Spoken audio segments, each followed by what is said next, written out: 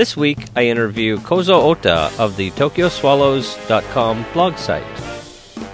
And before we get to the interview, a quick introduction to this week's theme. Soon after Samurai Japan defeated the Cuban national team in a warm-up match to the WBC in November of 2012, a headline in the November 21st edition of Nikkan Sports caught my eye. It read, "Made in Japan, Senpu," or Whirlwind, and featured 12 of the 28 members of the Brazilian team that had just upset Panama by a score of 1-0 to qualify for the 2013 World Baseball Classic in March. To help me discuss the Brazilian team, I have Kozo Ota from the TokyoSwallows.com blog. Thank you for joining me today. Thanks for having me, Michael.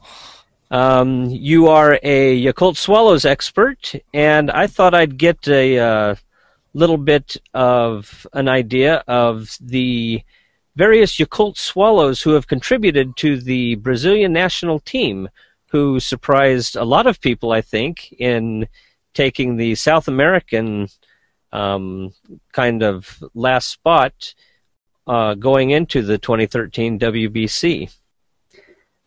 Sure. I'd be happy to answer any of the questions that you have. I'm not sure I'd be able to answer all of them, but try my best.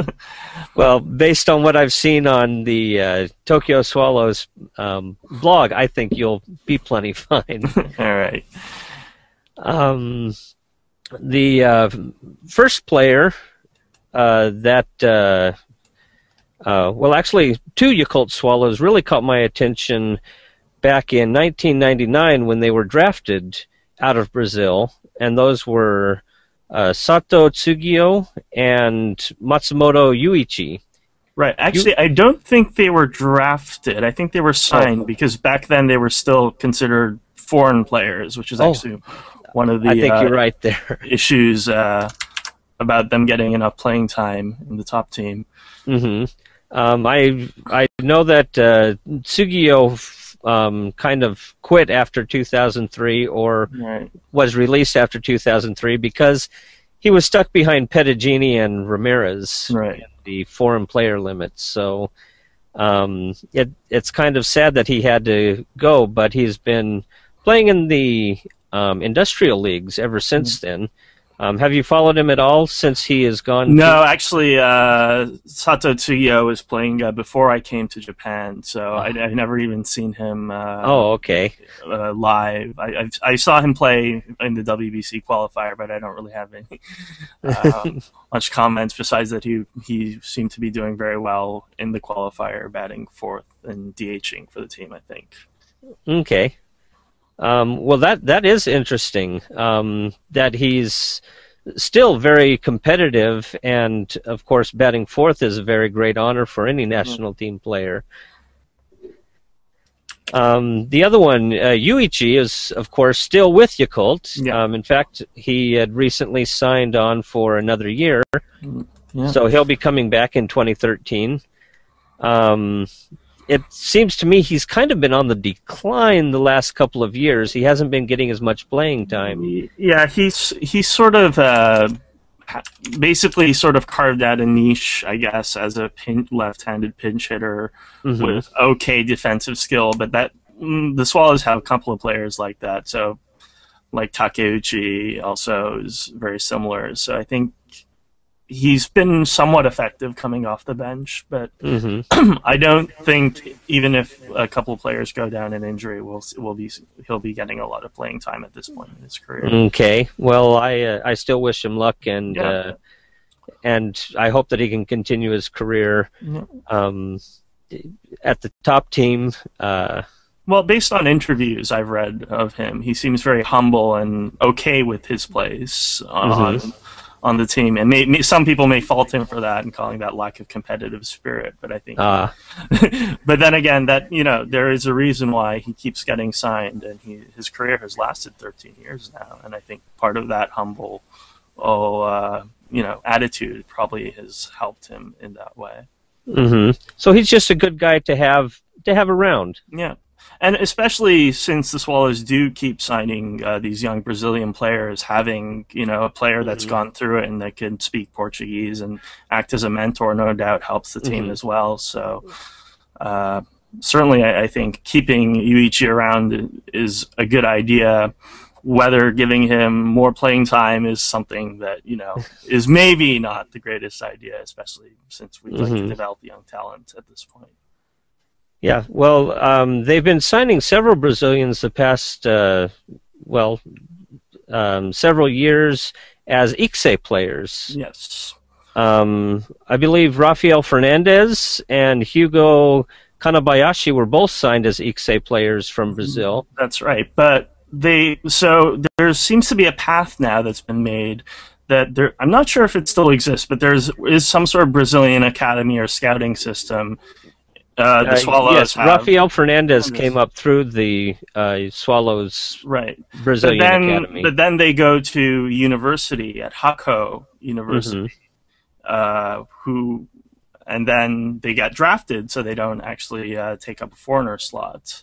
Right, and I think that's a very wise move by Yakult, because they don't want to use up those kind of...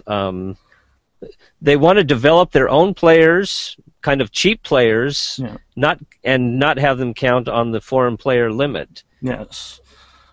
So Fernandez and Kanabushi both went to the same university in Japan. And that also lets them acclimate to Japanese culture without the pressure of being a pro. Yes, because I think apparently Fernandez didn't actually do much pitching, like in game situations for Hakko. If I read correctly, he only got into a couple of games. Yeah, I had my research said that he had won 2 games in his 4 years there. Right. So. And that also kind of keeps him off the radar from other teams, right?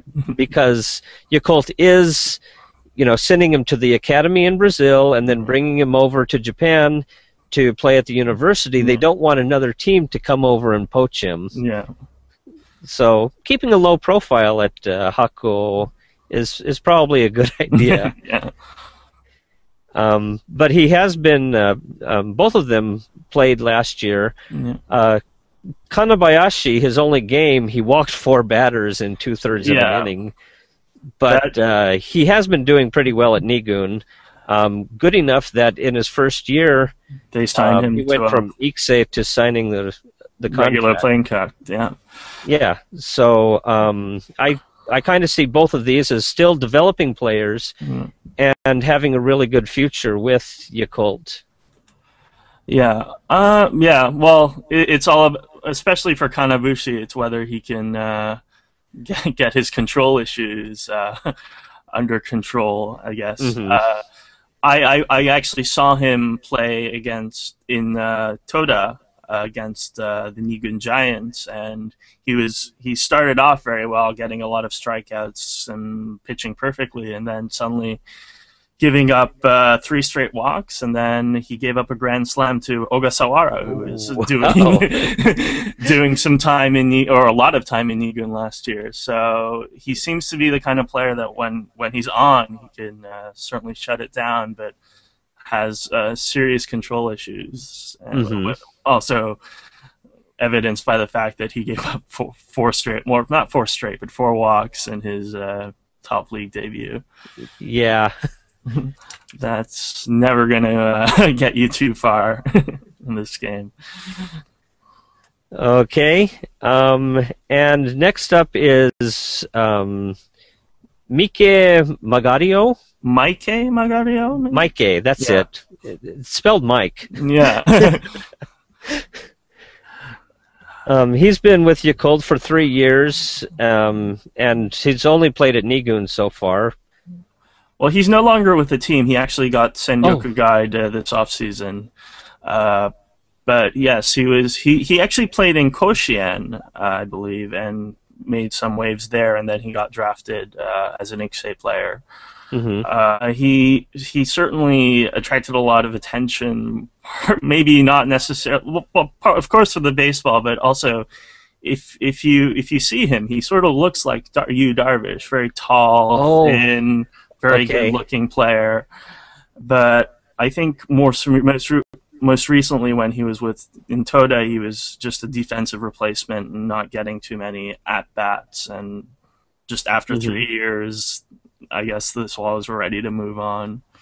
Yeah, well, when he came up, he was billed as Boom Boom Maronise. Right. So that he didn't work out is kind of disappointing, but I'm glad that he is playing for the national team and kind of representing Yakult there. Yeah. Although I think he's played in all 3 games, but I think he's always come in as sort of as a late inning defensive replacement in the outfield. I don't think he's actually gotten an at bat in the World Baseball Classic qualifiers. So I'm actually I'm sort of interested to see what he decides to do, whether he wants a continued career maybe in the industrial leagues here or what he plans to do next, because he's still a pretty young guy. Like, he must be in his really early 20s if he got drafted out of high school and played 3 years. Yeah, that's true. So, well, Tsugio has gone on to the industrial leagues, and he's been a fixture at shortstop and number 4 batter for many years in the industrial leagues. So, even in the industrial leagues, I tend to think of as a kind of minor league for Japanese baseball. Right. But Tsugio has been there for so long now that he can't really be considered a prospect anymore. But I guess he's more of an elder statesman at this point.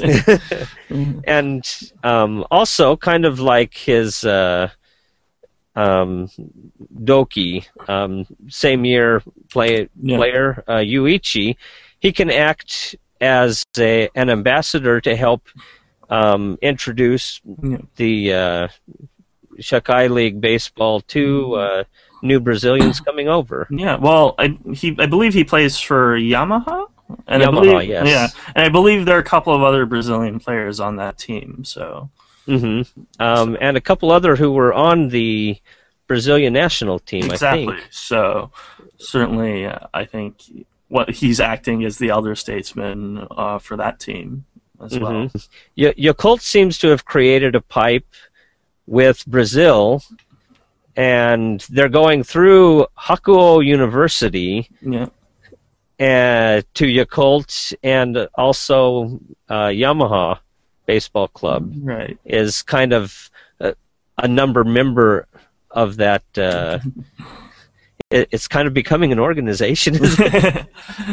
Yeah, well, I believe there are other Brazilian players scattered around the industrial leagues as well, and other universities and high schools. But certainly, certain institutions have definitely been more open, perhaps, to having Brazilians or actively court them more than others. Do you have anything, any other things you'd like to add about the Brazilian national team? Well, how far do you think they'll make it? Well, they're in the first Group A, Pool A, with Japan, Cuba, and China. Is that correct? Japan, Cuba, and let's see, Korea wasn't in it. No, Korea's in the other. It would be China or Taiwan. Taiwan. Let me see if I can call that up quickly. Now that you mention it. Well, either way, my impression of that group is it would be very tough to overcome either Japan or Cuba just to get second place, which would allow them to advance into the next round. But I wish them the best. They are the team, the second team I'm cheering for in this World Baseball Classic after Canada. I'm not actually that interested in the Japanese team because of the lack of swallows, as it were. So. Oh yes, I understand that. There's a lack of base stars as well. Right. So, although maybe those players will be able to concentrate on spring camp And Japan, Cuba, China, and Brazil. Right. So certainly Brazil can beat China. Not that I know too much about China, but they're still a very young baseball nation. But I think it would be considered an upset if they are able to beat out either Cuba or Japan for the other slot to the second round. But but if they make Japan it to Tokyo Cuba Dome, are definitely the favored too. But if they can somehow make it to Tokyo Dome, I'll be there. You are going to Fukuoka Dome? I'm not sure about. I'm still trying to plan that out right now. But if they make it to the Tokyo Dome, I'll definitely be there. Yeah, I know I'd certainly like to go, but highly unlikely. And I guess that wraps it up. And thank you for joining me. Newman-san recently posted that we should have the next blogger meetup at Nami-chan's new restaurant in Roppongi. Okay. At probably the end of the year. Okay. Well, I'd love to be invited, and I hope you can make it then. And see you around. Yep. Take care. Have a good day. Thank you for having me. Bye-bye. Bye-bye. John and Jim will be releasing their first podcast of the new year tomorrow, January 14th, 2013. I hear that they're going to be discussing Fukudome, joining the Hanshin Tigers, and Hideki Matsui retiring from baseball, among other topics.